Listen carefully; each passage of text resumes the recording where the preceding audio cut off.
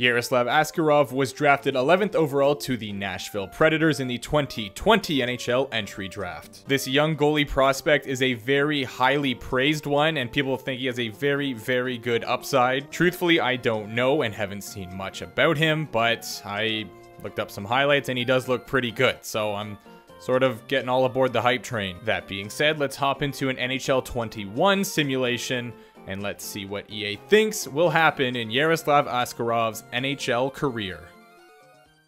Okay, getting started in year 1, and Askarov would be playing for the AHL affiliate here with the Milwaukee Admirals. The team would miss out on the playoffs, finishing 5th in the Central. He would play 27 games, putting up 15 wins, a .934 and a .192 respectively. He did not win any trophies here in year 1, which is not surprising with how many games he played, and Justin Pogge is the top retiring goaltender this year with 1 whole win. In year number 2, Askarov is at 80 overall. He's listed as a backup goaltender with high elite potential, but he would spend the whole year in Milwaukee again. So I guess I'm checking at the end of the year here, and he got called up. But yeah, so I don't know where he started at the beginning of the year. Normally I show that. I'm not sure why I didn't get that this time, but I guess it's not the end of the world. Milwaukee didn't do great again here. He also will not win any trophies this year in the AHL once more, and Craig Anderson is going to be the top retiring goaltender with 304 wins in his NHL career. Year 3 will be the first year that Askarov will start in the NHL for the Nashville Predators, and here's the offense. The defense, they got Josi and Ellis as the top pair there, and he will be backing up Shesterkin, who's 88 overall. And Nashville finishes last in the Central Division here with 35 wins and 75 points this season. Askarov would only play 23 games, put up 6 wins, an .893 and a .344, so not great. Holtby will be the leading goaltender in the league this year with 44 wins and a .924 save percentage, so he went off. The Boston Bruins are Stanley Cup champions for year 3 here. Holtby, man, just cleaning house this year. It's not surprising, though, based off of his stats there. And yeah, McElhaney, the top retiring goaltender this year with 100 wins. In year number 4, obviously Askarov is still going to be on the Predators. This is what the offense looks like. Defense looks like this. And Askarov, I guess they picked a new starter. 86 overall, going to be in that starting spot. The team gets 38 wins this season and 81 points. Not good enough to make the playoffs. Askarov plays 66 games, getting 28 wins, a .901 save percentage. And we got Rask as the top player this year with 41 wins. The San Jose Sharks are Stanley Cup champions for year number 4, and the top retiring goaltender is Hank. 548 wins, the king of New York. So far, the Preds have not had much luck when it comes to making the playoffs, but let's see if they can turn things around here. Josi and Ellis still the top defensive pair, and Askarov at 87 overall will be the starter. No, team still stinks. 33 wins and 72 points this season. Askarov with 23 wins in 55 games, a .913 and a .268. I also find that the goalie stats kind of fluctuate a lot in this simulation. But anyway, Holtby, 44 wins again, will lead the league, and the Buffalo Sabres will win the league. They are your Stanley Cup champions. It still sounds so weird. It just sounds like a soccer term. But anyway, Fleury, top retiring goaltender this year, 536 wins. The offense for the Nashville Predators looks like this in year 6. They got Tuukka Koivu, 87 overall in the second line there. I'm pretty sure he ended up having franchise potential or something. But Askarov, 89 overall, will still be the starting goaltender. Signs a new shiny 7-year, $7.5 million deal. Team just misses out on the playoffs. Well, I guess wild card, 39 wins this season, 90 points. Askarov with 31 wins in 67 games and a .900 save percentage flat. Peter Mrazek will lead the league for goaltenders this year with 44 wins, tied with Hellebuck there. And the Washington Capitals going to take home a Stanley Cup in year number 6. Carey Price will be the top retiring goaltender with 432 wins. Let's get into year number 7 here. The offense for the Predators looks like this. The defense, they got Dumba and Rensfeldt as the top 2 there, and Askarov down to 87 overall now will still be the starting goaltender. The team finishes 3rd in the entire league with 107 points and 50 wins this season. Askarov getting 37 wins in 63 games with a .908 save percentage and 2 shutouts. Hellebuck would lead the league this year with 45 wins and a .916, so he did very well, and so did the Jets, who are your Stanley Cup champions here. Connor Hellebuck also picking up a trophy there, so did Line A, so yeah, the Jets doing quite well here. The Nashville Predators would be eliminated by the eventual Stanley Cup winning Winnipeg Jets in round 2 there, taking 5 games, and Tuukka Rask is your top retiring goaltender with 448 wins. The Nashville offense looks like this for year number 8. Bedard, Tolvanen, and LeBanc as the first line. We got Heiskanen now at 89 overall, going to be playing with Rensfeldt, Dumba, Fleury on the second pairing there. Askarov back up to 89 overall, will be backed up by 73 overall Rizzi. Team finishes 3rd in the Central with 92 points and 42 wins this season. Askarov would play a nice amount of games, getting 33 dubs, a .914 save percentage, and 5 shutouts. Shesterkin is going to lead the league this year because, of course, he is with 42 wins, only 16 losses for him and a .909. The Predators are eliminated by the Chicago Blackhawks in round number 1. Taking 6 games. Vegas going to win in the finals there. At least it wasn't a sweep this time. I see a lot of sweeps in the finals anyway. But Holtby retiring with just shy of 500 wins. Last season, before entering the double digits, Tolvanen, Fabry, and LeBanc going to make up the first line for the Predators this year. We got Heiskanen and Rensfeldt still as the top pairing there. Dumba going to be on the second pair with Fleury and Askarov up to 90 overall. The team would finish 5th in the Central with 85 points, and Askarov would get 30 wins this year with a .900 save percentage flat, no shutouts, and a .322. Georgiev is going to lead the league this year with 39 wins. No goalie was able to crack 40 this time around, and the Vancouver Canucks win the Stanley Cup here in year number 9. The top retiring goaltender will be Frederik Andersen, going to put up 459 wins. Now entering the double digits, we've got Tolvanen, Barbashev, and Ho-Sang making up the first line, which seems to be switching up quite a bit here. Heiskanen and Rensfeldt going to be the top defensive pair still, and we've got Askarov, 88 overall, will be backed up by Rizzi, who is 83 overall. The team will finish 5th in the Central with 90 points and 42 wins this season. Askarov would play 59 games, getting 27 wins, 26 losses though, but a .905 save percentage. Galiev is going to lead the league this year with 42 wins, a .918 save percentage to accompany that. And the Golden Knights are going to win their 2nd Stanley Cup here in not very long, actually. I'm pretty sure it was just year 8 that they won the other one. But the Jets would sweep the Predators in round 1. An absolute deletion. Top retiring goaltender this year is Peter Mrazek with 291 wins, and Grubauer is right behind him. Year number 11, we got Tolvanen, Bedard, and Ho-Sang as the first line for the Nashville Predators. Heiskanen and Rensfeldt as the top pair, and Askarov, 89, will be backed up by 86 Rizzi. The team finishes 8th in the entire league with 101 points and 45 wins. Askarov going to put up 35 wins with 3 shutouts and a .929 save percentage, so absolutely insane this year. Philippe Bourret, anyway, he's going to lead the league, 44 wins. The Golden Knights creating an absolute dynasty here. They have just won their 3rd Stanley Cup in 4 years. So they are going insane right now. And speaking of the Golden Knights, they would eliminate the Predators in 5 games there in the conference finals. Connor Hellebuck is the top retiring goaltender this year with 458 wins. Okay, let's get into year number 12, where Tolvanen, Bedard, and Ho-Sang is still going to make up the top line there, and Heiskanen and Rensfeldt still going to be the top defensive pair, and Askarov still going to be the starting goaltender. 92 overall now. The team finishes 4th in the Central with 93 points and 44 wins this season. Askarov putting up 37 wins with 7 shutouts and a .922. Very good. Philippe going to lead the league again, but there is a massive tie there. So just 4-way tie for first place. Anyways, we got the Stanley Cup. headed to the Buffalo Sabres here. Perfetti winning some trophies, which is cool to see. The Predators were eliminated by the Jets there, 6 games in round 1. And Vazzy is the top retiring goaltender this year with 525 wins.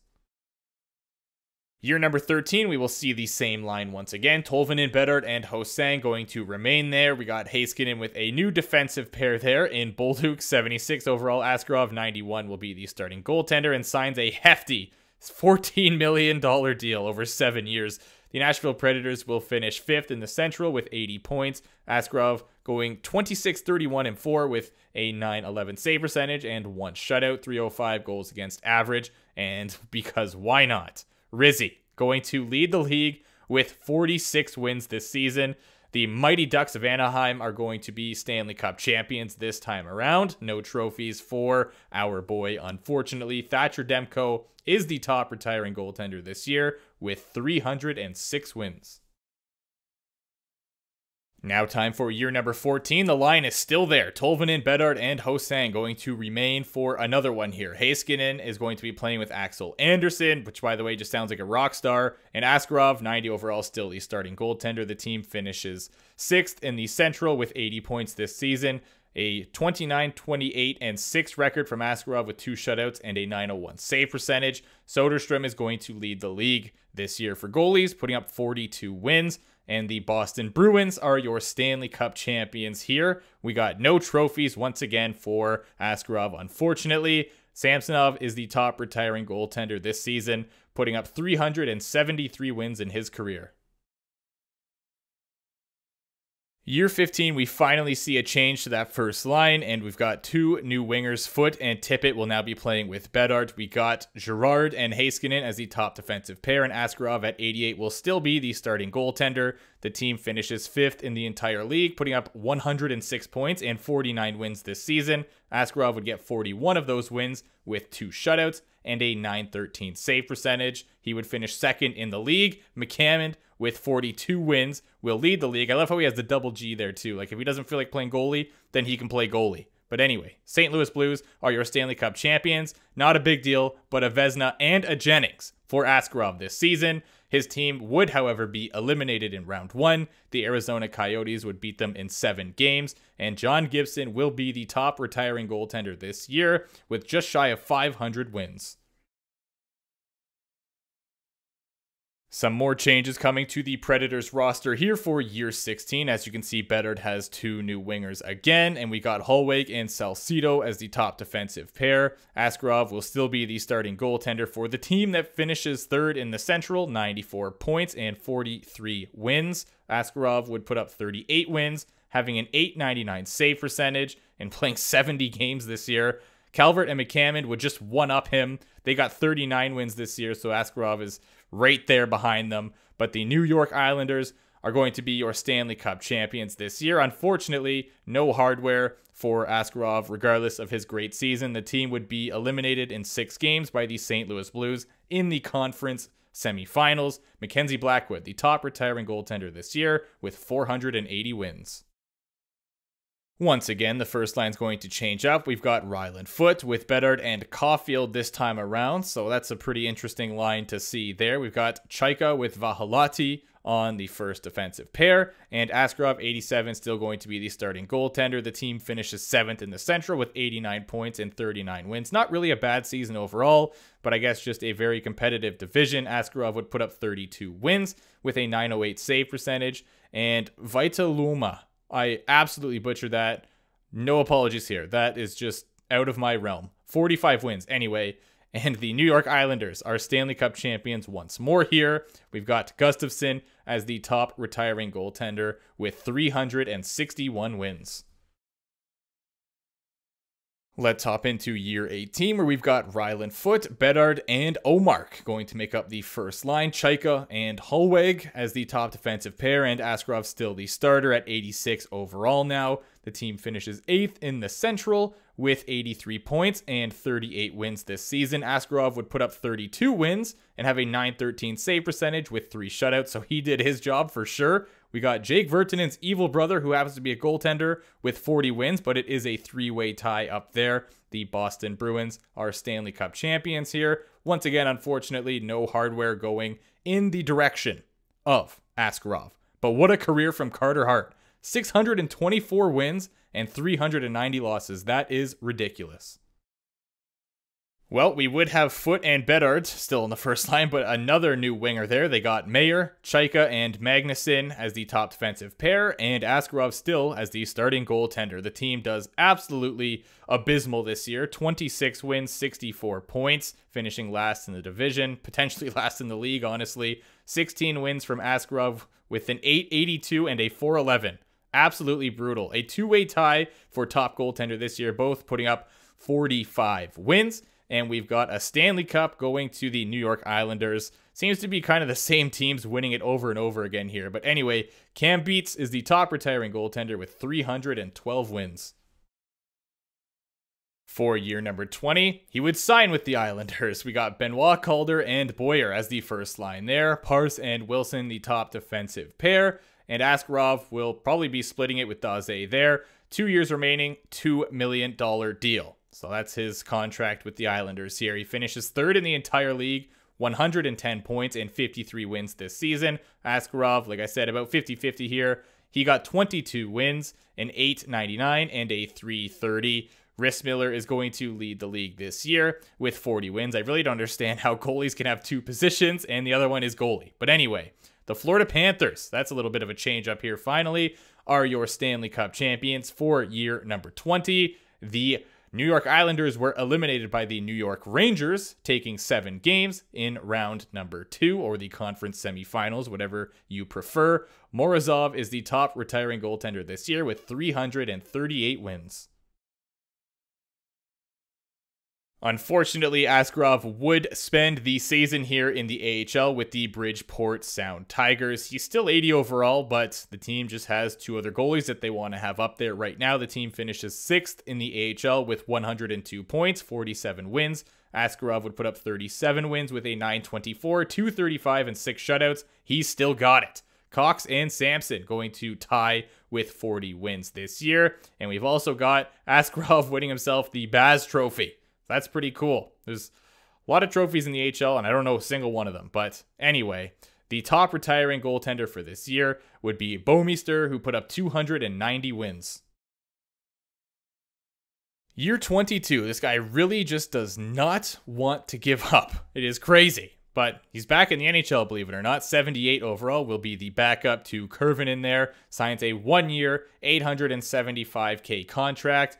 And the team finishes 5th in the entire league. 104 points and 48 wins. Askarov would have a record of 16-11-0 with a shutout, an 882 and a 356 respectively. Tripp will lead the league this year with 45 wins, and the Winnipeg Jets. I'm not sure how many that is for them now, but I'm pretty sure they've won a few Stanley Cups in this simulation. The New York Islanders were eliminated in the conference finals, taking 7 games against the Nashville Predators, and Askarov would finally call it quits. 539 wins in his career, and he also had 459 losses, 83 overtime losses, a total of 48 shutouts, an overall save percentage of .906, and an overall goals against average of .303. Here are his playoff stats. He only played 75 playoff games, put up 34 wins in those games, a .901 save percentage, and a .323 goals against average. Let's look at some high-level stats here. He signed 20 years worth of contracts at $25.585 million. Lots of 5s in there. Trophies, he won a Vezina and a Jennings, won those 2 in the same season. And he also won that Bastion Memorial in the AHL not too long ago. The teams, he only played for 2. Nashville Predators, where he spent the majority of his career, and the New York Islanders, where he finished off. Looking at retirement, at number 4, we got Hank Lundqvist, who had 548 wins and a .916 save percentage. At number 6, we got Flower himself, Marc-Andre Fleury. He had 536 wins and a .911 save percentage. And then at number 5, we got our boy Yaroslav Askarov, which, by the way, I've seen it spelled with an I believe, and a Y. So I'm not sure which one is correct, but I just went with whatever was on HockeyDB. Anyway, he put up 539 wins and had a .906 save percentage. So thank you guys for watching. I hope you did enjoy it. Honestly, I really hope the commentary turned out okay, because I've never struggled so much. I don't know why, but I had to restart parts so much, and I just cannot comprehend why my brain would not allow me to say what it was thinking. So I'm probably going to host another poll to see what you guys want for the next career simulation. These typically come out every Sunday. I try my best. And yeah, please, I hope the next person doesn't go to 22 years. But yeah, thanks very much for watching, guys. Drop a like if you could. That'd be great. Also, sub. That'd be even greater. And I'll see you in the next one.